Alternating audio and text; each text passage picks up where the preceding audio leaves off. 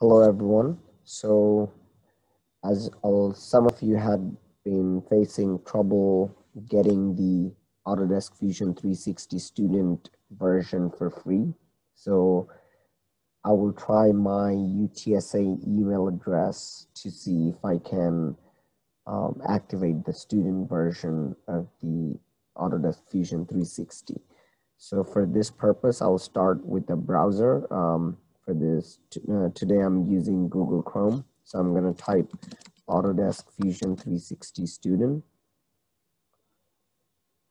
And then I'm going to click the first link that came up.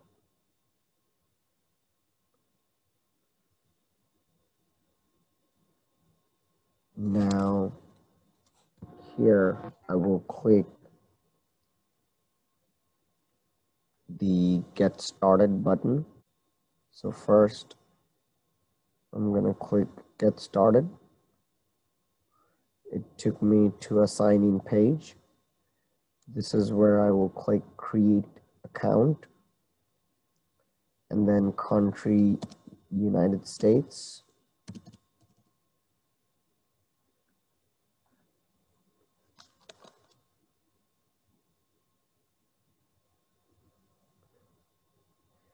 Educational role will be student.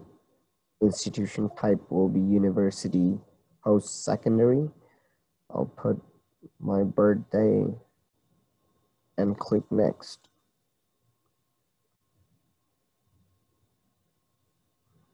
This page came up, so I'm going to type my first name, last name, email address. I'm going to use my UTSA email address. Confirm the same email address again. Password will be any password that you can choose. There are a few links.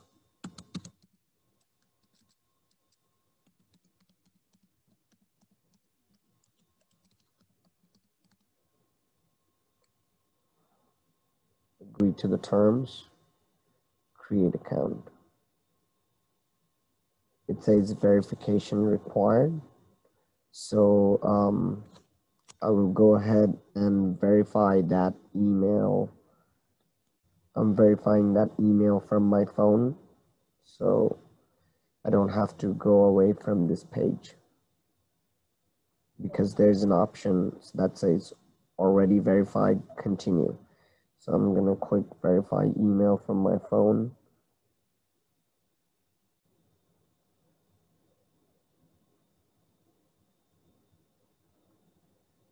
So I just had to sign up again using the same email address and password I chose. And now it says account verified. Once that's done, I'm going to click continue. And it says just one more step. So name of educational institution, I'll put the University of Texas at San Antonio. So let's see if that comes up. It does come up. There are two options, so I think either one should work. Let's just click this one. Area of study, we'll put architecture, engineering, and construction. Enrolled from August 2020, graduate in, let's just say July or May 2024.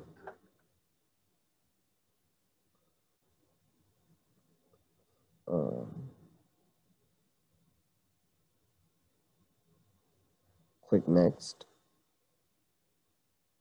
It says your account is now updated to access the Autodesk education community.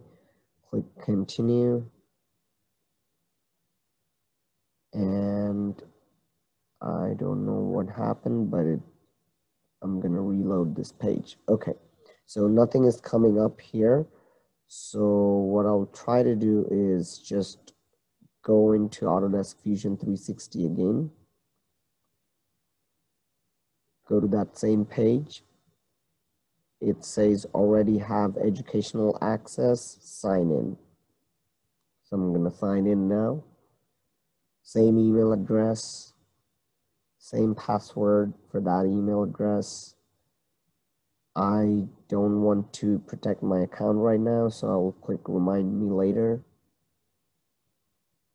Now I think I am signed in, so it says hi Salman, so they recognize me. I'm gonna click Fusion 360 here, which is right, if you scroll a little bit down, it's right here. I'll click get started. Country, institution type, university, birthday and year. I'll click verify. That works. So it says you're verified. Then click get Autodesk software. Hopefully something comes up here.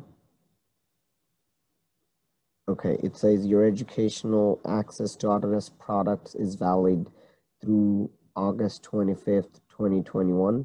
Now it says choose a product below. I'm going to click get product and then access. And it says thank you for downloading Fusion 360.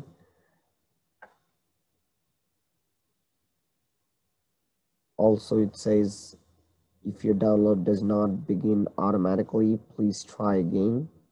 But it did download automatically, so I'm just going to open the file.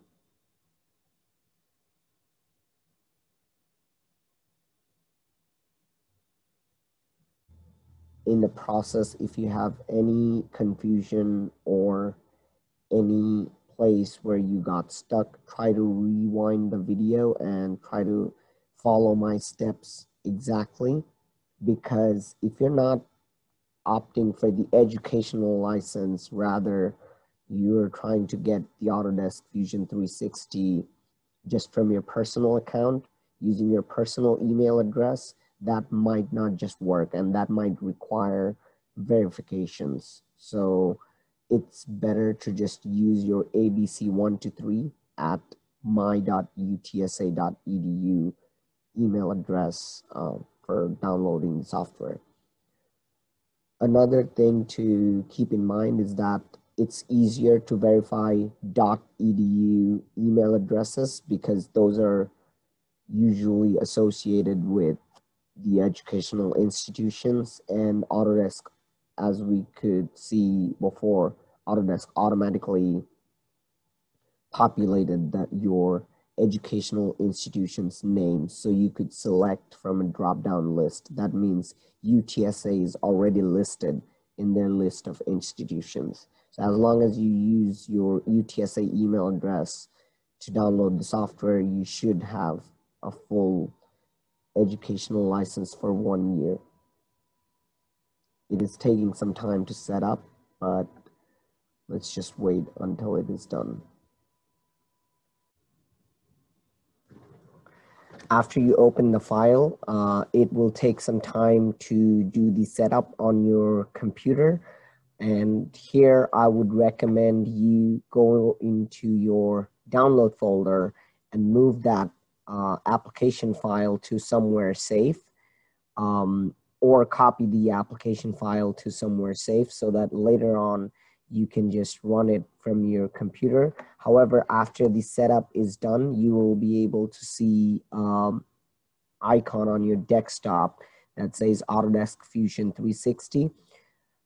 I recommend you go to the Start menu and type Autodesk Fusion 360. When this application comes up, click Run as Administrator.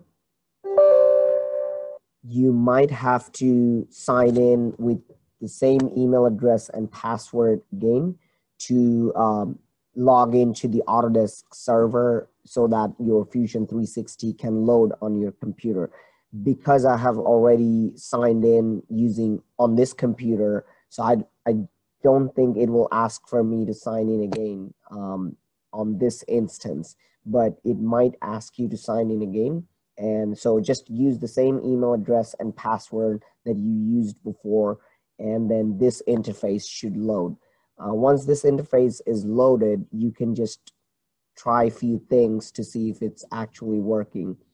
I'm gonna just click sketch and create a very basic sketch of a circle, and then I'm gonna extrude it to make it a cylinder.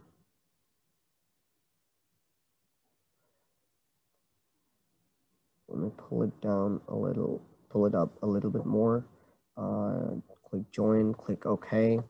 I'm gonna also go to simulation and see if the simulation is working, because the simulation is usually done in the cloud.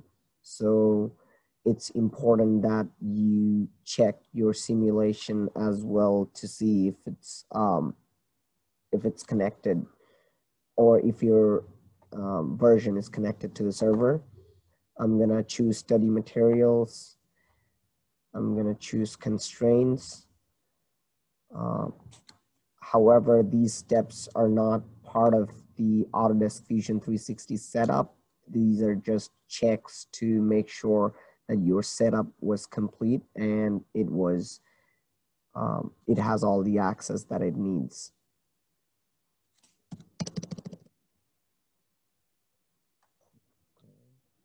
Now, pre-check says the setup is ready to be solved. So I'm gonna just click solve one study, name it test 2, save it there, and then it's going for the simulation in the cloud. We can see the status bar here, and once that's complete, the simulation will have completed on cloud.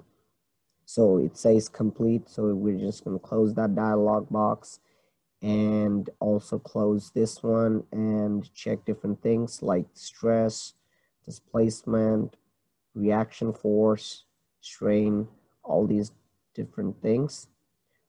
So it seems like it ran perfectly and the setup was complete.